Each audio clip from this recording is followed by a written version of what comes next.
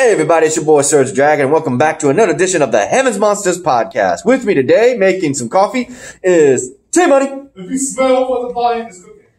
And right now, we are with video chat with my boys, Chris Petrie. Too sweet. And MMA, and missing in action, is Mike Henry. Don't know where he is. We're doing the Thursday special. Yeah, MMA means missing in action. But I made it sound like MMA. MIA, bro. MIA. Thank you. I keep saying it wrong. I don't know why, but I kept saying MIA. It's MMA. Okay. So today we're going to be... Ah, dang it. Your phone freaking... Press. There you go. No, I'm showing you. Press it. Here, no, here, the button right here. Oh, the button right here. Yeah, press the 1986. Don't say it out loud. Okay, not, well. Okay. There you go.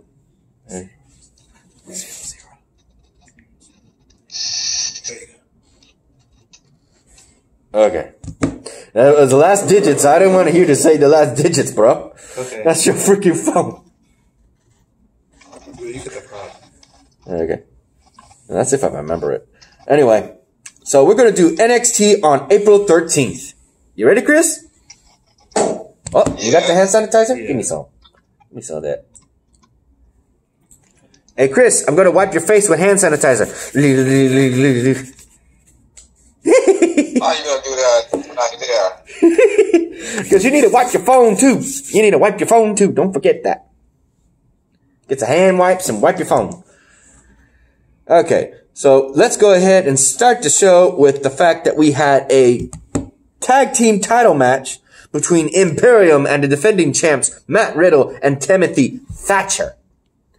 So with that in mind, this match was going okay for a bit until Matt Riddle was trying his best to get his tag team partner tagged in, but then he accidentally hit his tag team partner, not willingly, but by his opponents. And thus Timothy Thatcher went and just walked off, fighting violently. Try to say that right. Valiantly. He ends up taking on both Imperium 2-on-1 and ends up on the ground for the 3 count. On the mat, should I say. The new NXT Tag Team Champions, Imperium. And I believe they're both Italians. No, they're English, bro. No, yeah, but they're from the UK. From what I understand, both of them are Italian. Well, I mean, it's weird, right? No, I'm saying this is what I'm saying about. It's because you're from. It could mean that if you're from UK, it could mean. No, because I watched the show. You don't remember? No, I'm talking about. Did they say? Yeah. Where they from? No, they were 2 Italian men. That's what I heard. So I could be wrong, but hey, I'm just saying that. Anyway, we would have. Oh wait, that's right. Chris, how do you feel about Timothy Thatcher bailing on Matt Riddle? It sucks. Tony Factor just jealous of Matt Riddle. Say that again. Hold up. Say that again, T-Money. Punk ass bitch. Why aren't you in the frame? Get in the frame. You are still not in the frame. There you go. So, in which case, Timothy Thatcher is being interviewed only to have Matt Riddle intervene, and it breaks out into a fight between them. Later on, we then get FaceTime with the GM, Rhea Regal, who's not on site. He's in his home. In which case, he actually agrees with Matt Riddle to give him a match with his former tag team partner, Timothy Thatcher, for the main event. In which case, Timothy Thatcher jumps him again and hits him with a TV monitor or screen monitor. Take your pick. Your thoughts on that, Chris? Tony Factor versus Matt Riddle? Yeah. Are you happy they get a match? Or you not happy that he jumped him with the TV monitor? or a computer monitor. I wasn't happy with he jumped in with a TV monitor. Wasn't happy about that. How about you? Didn't really care for them both when they both suck anyway. I already knew that would happen between them two. Hold up. Because you look at their personalities. Okay. He's back. Okay. Look at their personalities. Matt Riddle is a skateboarder / MMA fighter who has like a dude brother personality. Timothy Thatcher has like a psycho personality. He does not see him as a tag team with Matt Riddle. He'll probably see somebody like Baron Corbin or anybody or someone like with the same personality as him. Welcome back, Mikey. That's like Sorry. Had to get some alcohol. Did I say anything about alcohol? Did you get an alcohol beverage? I'm messing with you, man. Blame it on the alcohol. That face. Okay, so we barely started the podcast, and we're at the part where we get the fact that Timothy Thatcher costs Matt Riddle the tag team gold, the new Imperium as the new tag team champions, and the fact that the match has been made between Timothy Thatcher and Matt Riddle, and Timothy Thatcher jumps Matt Riddle with a computer screen. Like I said, like Matt Riddle, like Timothy Thatcher said in an interview, he does not see him as a tag team with Matt Riddle, because you saw how he was with Matt Riddle. That's why he had to do something quick to get himself out of a tag team with Matt Riddle. Yep. And Mikey's not happy. What do you think, Mikey? I'm like, when will Pete Dunne return? Well, when this epidemic goes down, when it dies down, that's what happens. Well, you know, Finn Balor, he doesn't have to worry about that because, you know, he lives in America now. Go ahead, Mikey. When's Pete Dunne's going to return? Who's going to save Matt Riddle? When Pete Dunne returns, he's going to return when this pandemic, this corona thing dies down. That's when that's going to happen. Next up, we got Tegan Knox going up against a Australian woman, Nia, I think her name was. And she ends up beating her, hoping to qualify for an opportunity at the women's NXT championship title. Her name was Indy Hartwell. Yeah, how did you do that? It does. Press it. You just scroll down. See? Let me show you. All you gotta do is... Okay, hold up. I'm gonna show you how it's done. All you gotta do... Okay. Well, if you see like a plus, you just fix it, but it'll show their names and all that. What's the next match? Okay, moving on, we have Jake Atlas. Jake Atlas going up against Tony Nese in the qualifying match for the Cruiserweight tournament. Apparently, if you had 2 losses, you would be taken out of the tournament. Cruiserweight title tournament. Cruiserweight title. Yeah, NXT Cruiserweight title.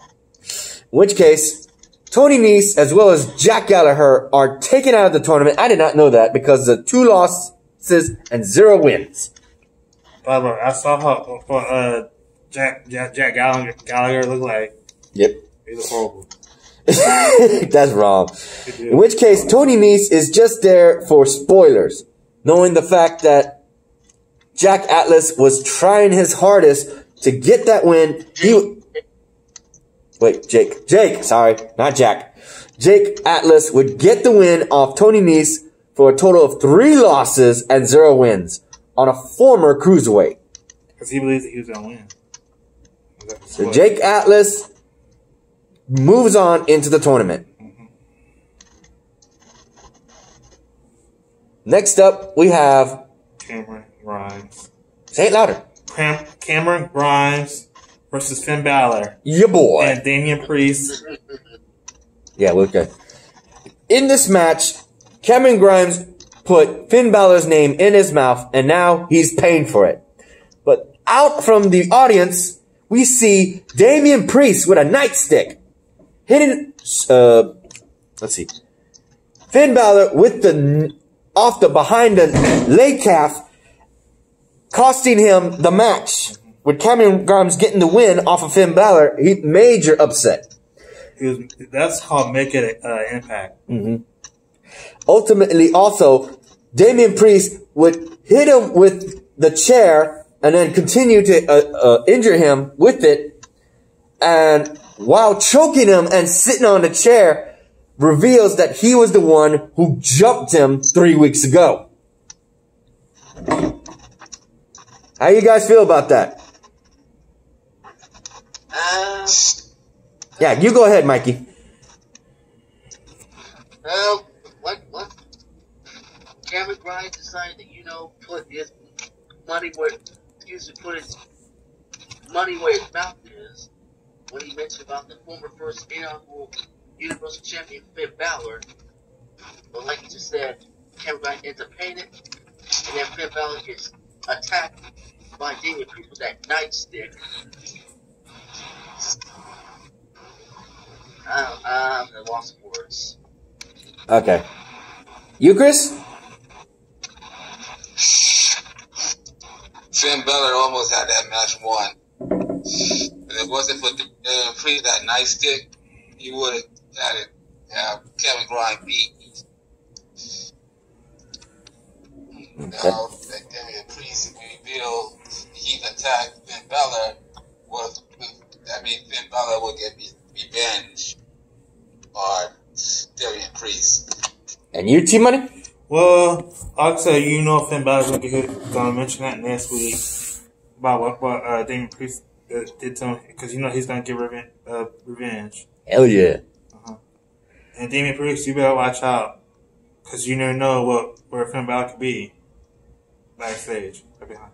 We also had a disturbing dinner table with the Garganos. Oh my God. Chelsea Lee? No. Chelsea Ray. No, Ray. Is it Candice LeRae? Oh, Candice LeRae, sorry. And Johnny Gargano had their plans set on taking over NXT and mentioning people like Mia Yim, as well as Keith Lee. That's where I got the Lee wrong. Oh my God. Oh, okay. They were mentioning their names and saying that these individuals were undeserving of those opportunities. So, does that mean they're going to go after them next? Undeserving, give me a break. Either that, or they could be mentioning how they don't deserve it. Hold it. Go ahead, Chris. When they turn their back on fans, that means they turn their back on us. Go ahead, T-Money. Either that, or they're probably saying that they deserve that more than that other people. Yeah, I can see that, but at the same time, you don't like the attitude they're bringing. Yeah. Well, some people do. Booker T would say he does. There's been couples who say the same thing they did. Think about who was the first couple that said that. Triple H and Stephanie. No, I think someone like Ric Flair would say that. No, that's couple-wise, bro. Couple. Yeah, Triple H and Stephanie. Yeah, I think it was them. Yeah. I could be wrong. Yeah. John Morrison and Melina. Hey, next, now we're going to go down history with that. No, that was what I was going to name. Okay. Next. Hold up. No, we haven't done that. Okay. Jack Gallagher versus Isaiah Scott. You said Gallagher. That's it. Jack Gallagher. Well, I know, I had a hard time with that too, but you reading it and it sounds funny. Yeah, but here's the thing, bro. I know someone who has the same last name as that, and that's how they pronounce their name. Last name. Well, that's the difference, yeah. Yeah. So, in this match, before the match even start, Tony Nese, who didn't like what Swerve said, that if you end up getting 2 losses and no wins in this tournament, you should retire. I was like, oh, shoot. And he jumped his ass for it. Giving Jack Gallagher the opportunity to get the one up on Isaiah Scott. But he fought valiantly, but still got freaking forearmed, knocked out, and all that talk, and Swerve is eliminated. 1-2. And actually, freaking Jack gets the 1 and 2 himself for the 1 win on. He's already eliminated, just like Tony Nese. He can't go for the title no more in this tournament. I'm not feeling his tattoo on his chest, though. Hey, that was his decision, not mine. I know. I know what it is, too. It's a sailboat. A pirate ship. Look, a damn pirate ship. Oh, no, not pirate ship. There are ships. Pirate ships were based on that, but no, it's more of a English military. No, I've seen pirate ships like that before. I know. That's what they're based on. Yeah. Pirate ships were doing that. They did that to mock the British and UK military, Yeah, that's true. if I'm correct. My boy Jeff would know more about that than I would. How do you feel about Swerve Scott getting his just desserts, Chris? I swear, Swerve Scott. Well, he just got what he deserved, what he said about Tony Nese. Now he's eliminated. That means he will never become Cruiserweight champion for the first time. You, Mikey? 2 words. Sour grapes. Sour grapes. All right, next. Kaden Carter versus Aaliyah. Aaliyah, the one who cost Xia Li, the Chinese women wrestler of NXT, a match last week, goes up against the dreadlock woman who ends up getting one hell of a win, courtesy of the fact that she wasn't paying attention in the match. She was paying attention to Robert Stone, who works with Chelsea Green, and she was trying to get him to scout her. And he was scouting her, but then, nope, she lost, and he don't want nothing to do with her. Your thoughts? Chris? Well, I say a great win for Kaden Carter, making Aaliyah tap. And now Aaliyah is in a losing streak. Rightfully so. He's gonna be the next. What about you, Mikey? Aaliyah, tap. And my question is, why? Why was she bothered to participate in the Robert Stone brand? I don't know. It's supposed to be a heel brand. What, Chris? Maybe she want a detention. True. Yeah, she doesn't have her buddy no more. You notice that. Her buddy has to be Vanessa Boyd, remember? Mm-hmm. And you, Terrence, what do you think? Like I say this, she let him down.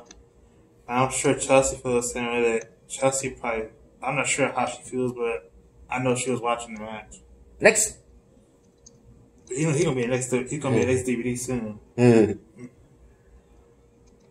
Matt Riddle versus Timothy Thatcher.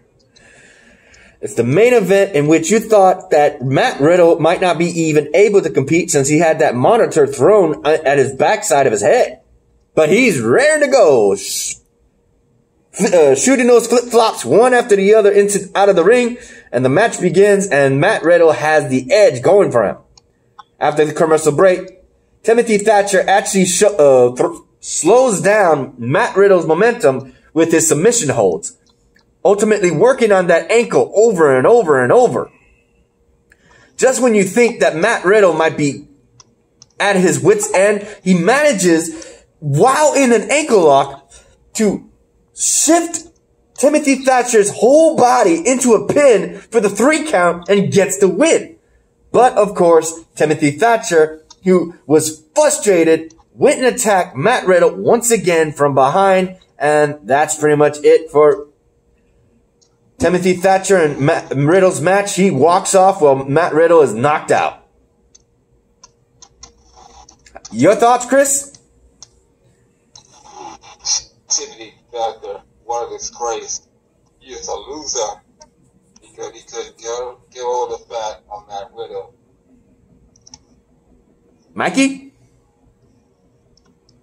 Timothy Thatcher is nothing but a worthless piece of shit. Woo! You don't see your finger. There you go. Okay, and you, Terrence? Timothy Thatcher is a punk ass bitch. Woohoo! Cause he, feel like he was, like Matt Riddle was the weakest link. And plus, and now, he said in his interview, like I said, he doesn't see himself as a tag team, partner with Matt Riddle. Oh, see, while you guys were mentioning that, I'm running through everything that happened promo-wise, and we have 3 extra promos to mention besides the Garganos. We have Killian and Crimson, known as Killer Cross, and The Smoke. But her name is Scarlett. I know, Scarlett. Sorry, I say Crimson. Thank you, Scarlett. These two would mention that they are not here for this or that. They're here to entertain. Tick-tock. Tick-tock. We also have the UC Undisputed Era, in which case these guys are definitely hyped up knowing that they're going to vote for Roderick Strong. Even Roderick Strong pointed himself to fight Dexter Lumis. And that they're still not done with Velveteen Dream. Velveteen Dream himself would have a promo issuing a challenge to have another match with Adam Cole. But as to whether the title is on the line or not, we have yet to be seen. So how do you feel about that, guys?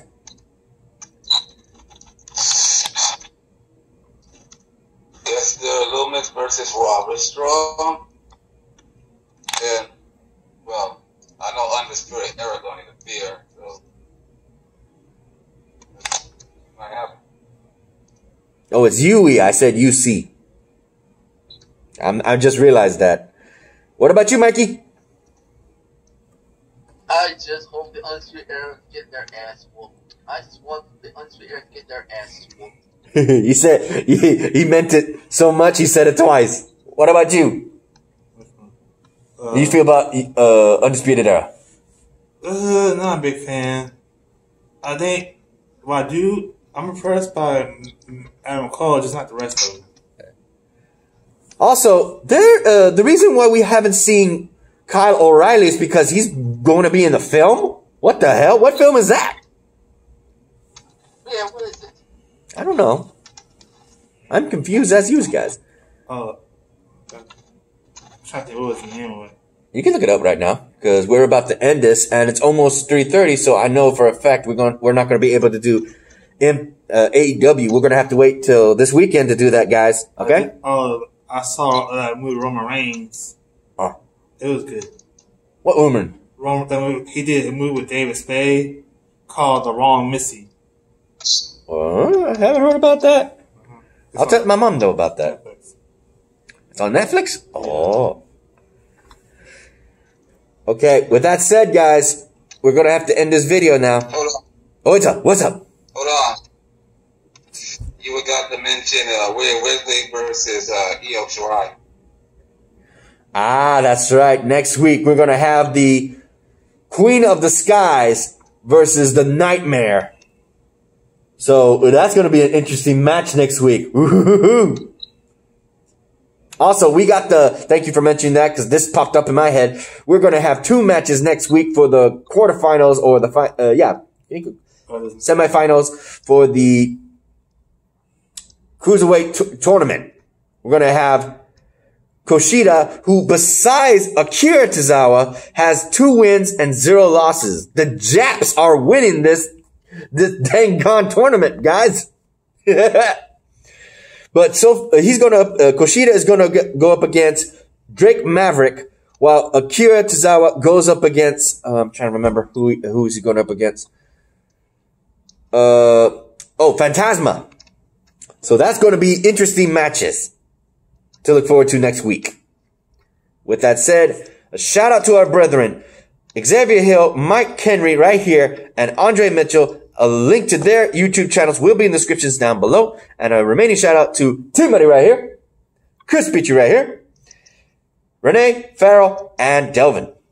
Like this video, give it a thumbs up. You didn't? Give it a thumbs down. Hit the subscribe button, like the content, and hit that notification bell for the next Heaven's Monsters podcast. I'm Serg Dragon. This is Chris Petrie. This is T-Money. This is Mike Henry. And we'll see you guys in the next video. Bye-bye.